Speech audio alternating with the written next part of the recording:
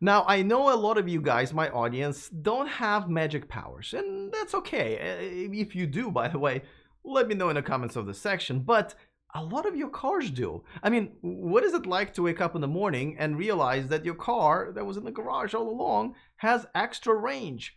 For free, extra miles of range. I'm actually asking because I don't know. I'm a Volt owner now, so I'm not privileged to this kind of magic. But I'm assuming it kind of feels like getting a Subway sandwich meal and like paying for it and realizing that it comes with a free cookie.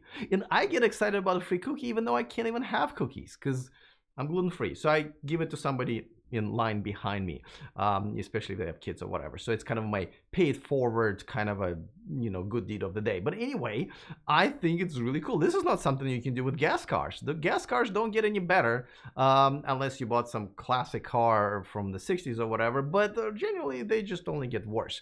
That's not always the case with electric cars, and specifically Tesla's been doing it for a while. The latest Model 3 update over the air update is give it quite a few extra miles. So as you can see, the standard range now is at 250 EPA miles. It was 220 if you remember, so that's 30 extra miles.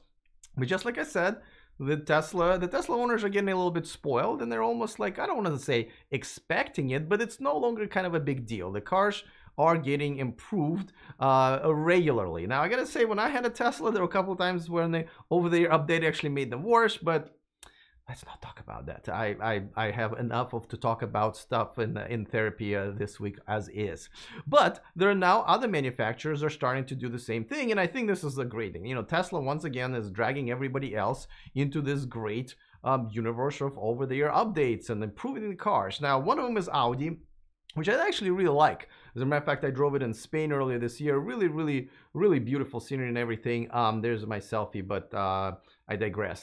This is not a travel channel. I don't have to show you my travel pictures, but I really like the car, and now they've announced that they're actually adding a little bit of extra range. I think it's about equivalent of about 10 EPA miles, and this is for their e-tron and also for their Sportback. This is their second electric car that they've unveiled this year at the LA Auto Show. As a matter of fact, this is the footage from their actual unveiling in Los Angeles. I think one of the better looking unveilings. Like the light show was really cool, and just the whole event was really cool. But the difference, and by the way, if you're asking, between a Sportback and the e-tron is essentially the shell, right? It's more sporty, cool, I guess, kind of a car. I like both of them.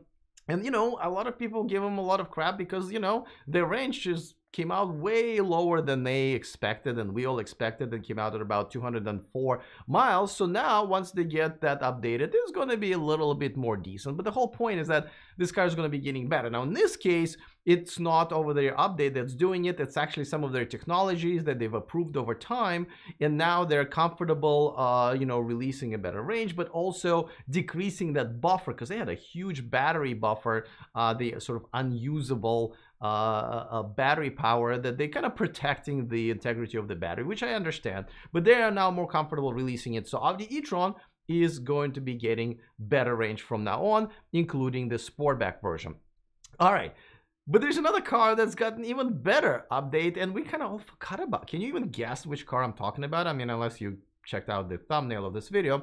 Before that, of course, I want to quickly remind you that this video and this channel is sponsored by Byton. Check out their all-electric SUV with over 300 miles of range. Don't forget to reserve one. It is absolutely free and really takes about a minute of your time. So if you haven't even done that, I don't even know what you're waiting for. It is, you definitely want to make sure that you're in a queue before it grows any further. So go to the description of this video, click on that link and reserve your Byton today like the rest of us. All right, let's talk about what is this other new car. Well, it's really not new. As a matter of fact, I love the way this car looks, by the way. I still think this is the best looking SUV crossover, you want to call it, out there, especially in this color.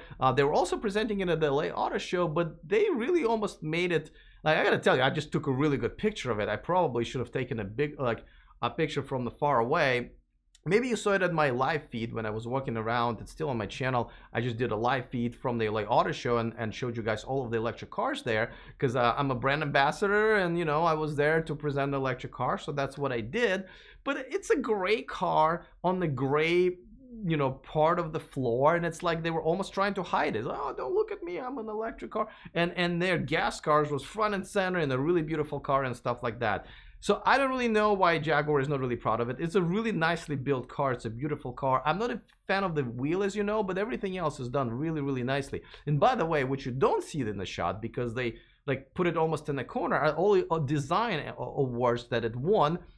I wish I had a picture of it, but it was like so far away. It was also closer to some other models that they had, even though it was the iPaces award. So they're almost like not even proud of the awards of the cars. That anyway, it was weird, but I love this car, and they are actually giving it some extra range, and they're doing it kind of both. They're doing it the software update mainly, but in moving forward, they also have some technological advances that they're putting into this car. But this is mainly a software update, and it will actually add almost 20 EPA miles to the iPace. Now, iPace already has 234 EPA miles, so we're talking about, I think, 252 or 3 now.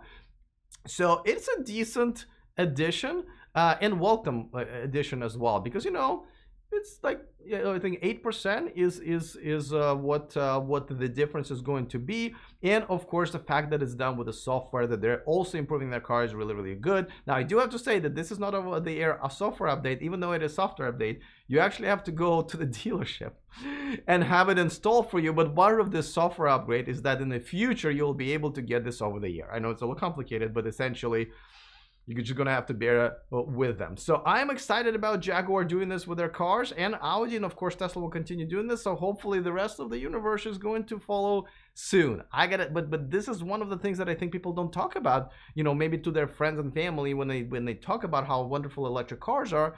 That one of these things is they get better with time because you can improve software without having to change the car like you would do with the gas cars. By the way, thank you to those of you who are watching me live on Patreon and supporting my channel. One of my newer Patreons, Jim Falbo, thank you so much for joining my Patreon community.